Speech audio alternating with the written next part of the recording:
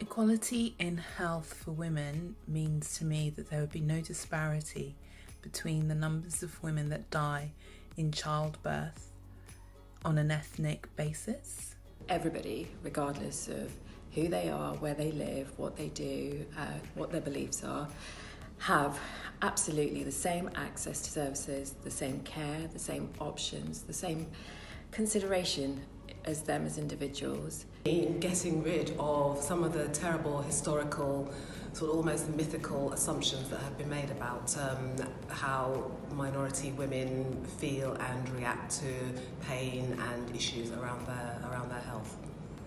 Equality in women's health is being offered the same pain relief options in childbirth as white women. It's taking part in policy and debate around health and social care.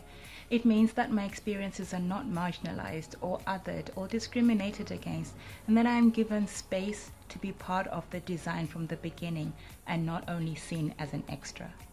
To me, it extends to funding towards research into diseases that affect Black women. To me, it means addressing the diverse needs of diverse women for better health outcomes and improved well-being.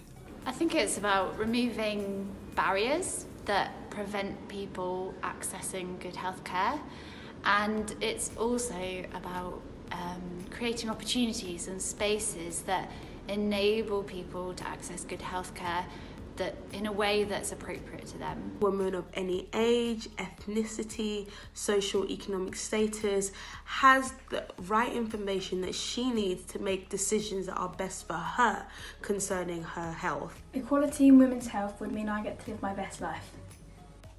Equality in women's health would mean my daughter gets the best care she deserves today and always.